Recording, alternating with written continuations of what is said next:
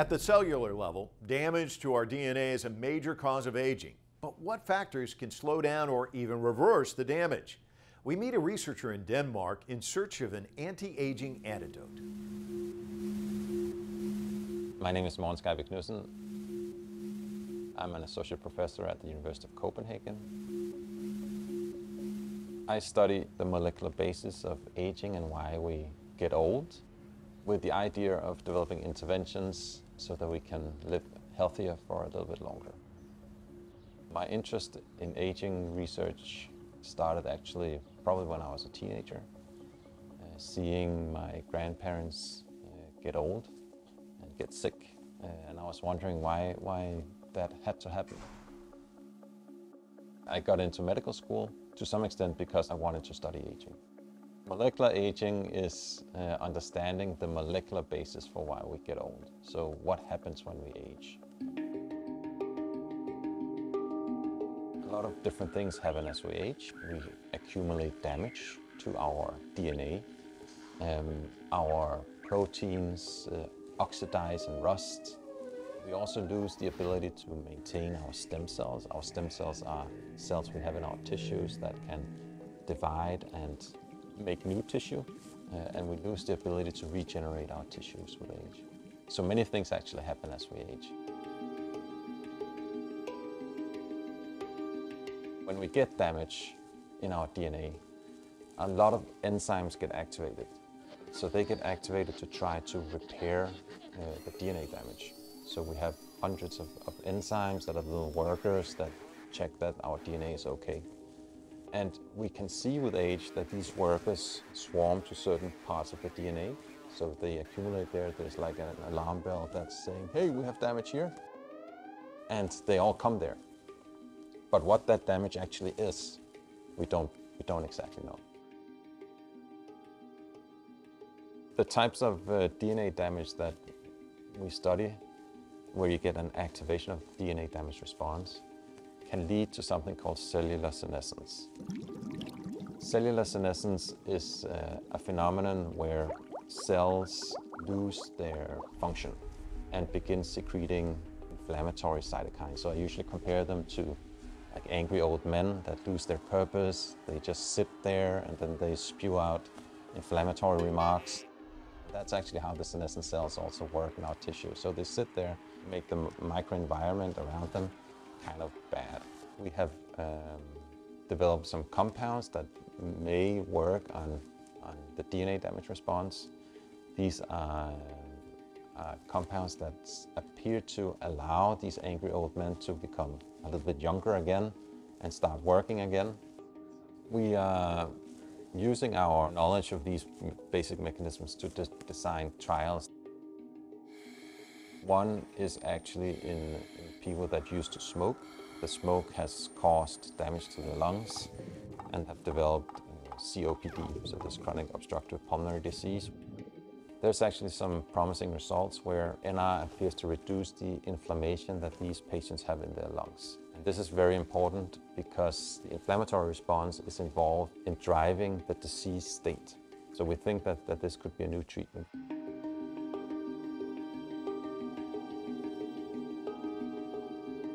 Another trial we're running is actually on healthy elderly, where we are testing fasting. We looked at a large number of different parameters, also like physiological things, body composition data. So this was actually quite striking. I thought that we would see a huge effect in the exercise group, but it was actually the fasting group where we see the largest effect.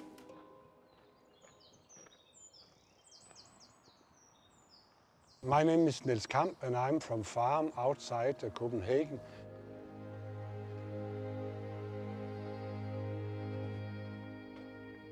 I'm 68 years old and I have retired from the army.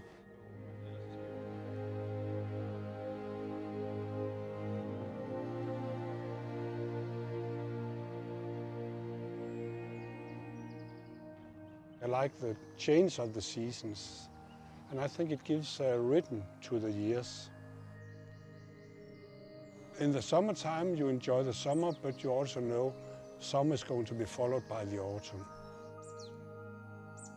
I'm not that Danish that I'm fond of winters, but I accept them as a part of life. And spring, of course, is a promise.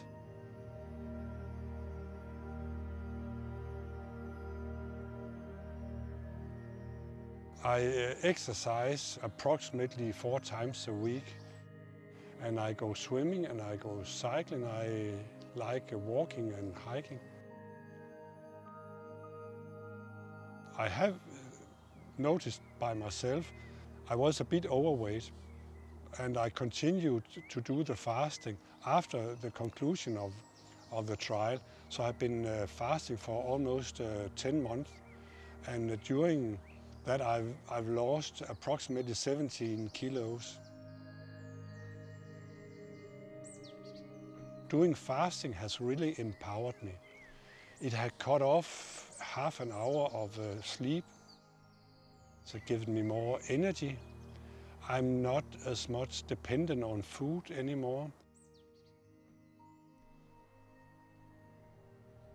In this dark woods, it's not that likely that we'll be able to photograph any birds.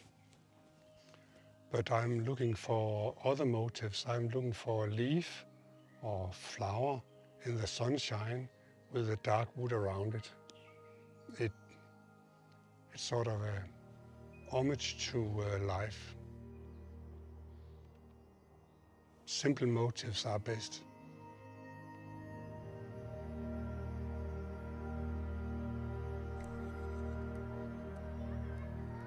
I grew up swimming and bathing in the lakes in the central Jutland.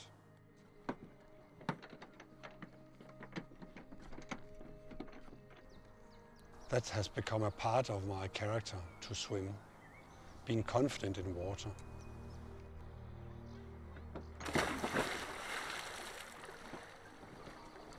It's not a religious or a spiritual thing. It's a place I belong. We have to use our body. We have forgot our body.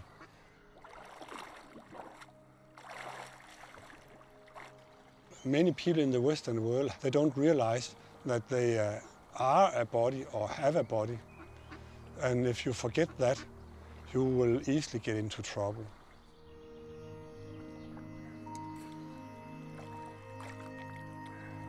We're not built to sit in a car. We're not built to eat all the time, right? We're built to be in a world that's harsh, that doesn't allow us to eat 3 times a day. This is what we are optimized for evolutionarily. We're also optimized for only spending energy when it's required. We're built for a harsh environment, and if the harsh environment is not there, then we typically become lazy and then we become sick. We know there are behavioral changes you can do that can influence your aging. Some of that is, for example, sleeping well at night is very important. Exercise appears to be quite important. There's also actually something like drinking black coffee that actually seems to be quite healthy. Dark chocolate seems to be healthy. Then these dietary things where you can do fasting. But there are other things also, like having a great community around you, so having strong social connections appears to be good for your longevity. But also having a purpose. And these two things are, I think, a little bit linked.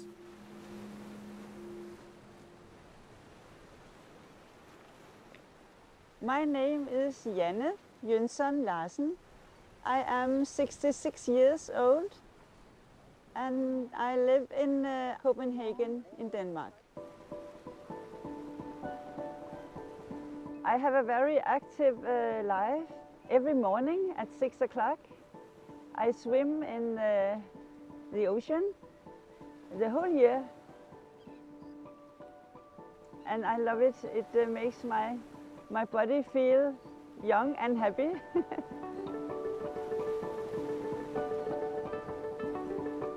I don't like to swim alone. I have to be with my friends.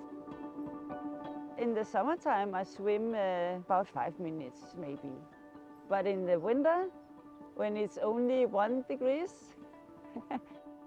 I don't swim. I just go down and say hello to the eyes and they go up again.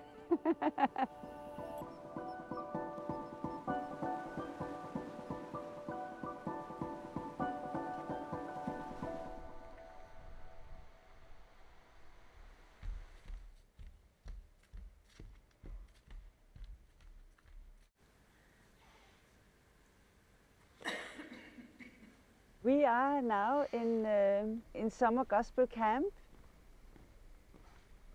I'm here every year. I've been here the last 14 years because I love to sing.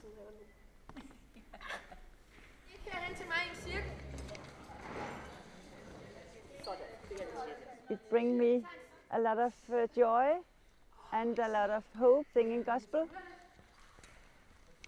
And we have a lovely community together. Forever and ever, amen. Lige præcis. Take me to the water. Take me to the life streaming water. Take me to be baptized in the name of the Father, in the name of the Son, in the name of the Holy Ghost, forever and ever. Amen.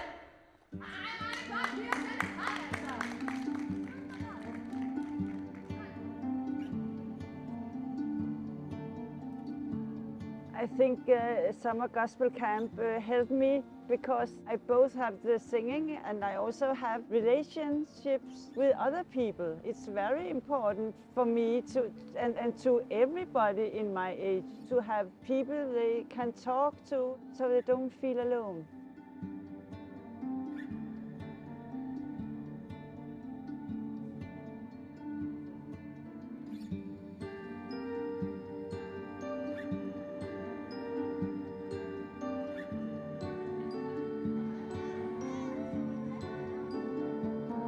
I can call myself a happy person with singing and swimming and doing yoga and have all these friends.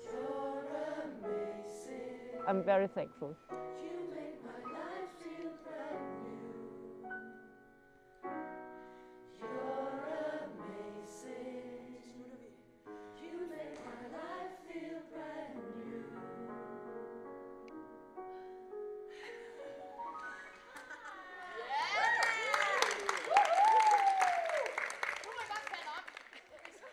In the next 10 years, we have clinical trials showing that we're actually impacting aging, particular diseases as we get old. And I think this is a very important first step because this will also allow big pharma to become more interested in this. And we unfortunately need these big pharmaceutical companies to run some of these trials. In the next 10 years, we should see some of these trials hopefully being successful. And that could have a really large effect on our healthcare system and society as a whole.